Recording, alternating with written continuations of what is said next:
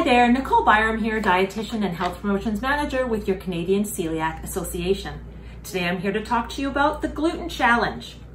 A blood test to screen for celiac disease is recommended as a first step when celiac disease is suspected or if you have a first-degree relative with a diagnosis of celiac disease.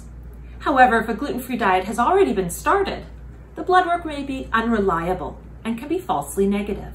In this situation, you may be asked to conduct a gluten challenge. What is a gluten challenge?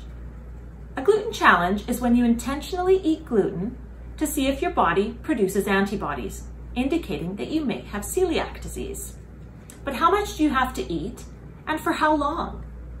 The newer approach to a gluten challenge has been modified to 3 grams of gluten per day for approximately 2 to 4 weeks. If the TTG at this point is positive, there is a strong possibility that you may have celiac disease and need to be referred to a gastroenterologist. Remember to keep eating gluten until this appointment. If your TTG is negative, then the gluten challenge must be continued, and a celiac screen can be repeated 8 weeks later for a total of 12 weeks from the start of the challenge. If your TTG at this point is still negative, then celiac disease is unlikely. If it is positive, then the referral to a gastroenterologist needs to be made.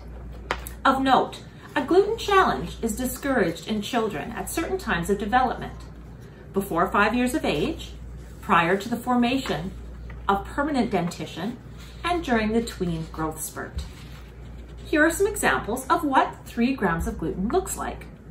Approximately 1.5 slices of bread, about 12 to 15 crackers, and about 3/4 of a cup of pasta.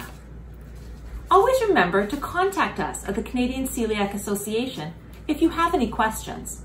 Visit us at www.celiac.ca and click on the link for our contact information.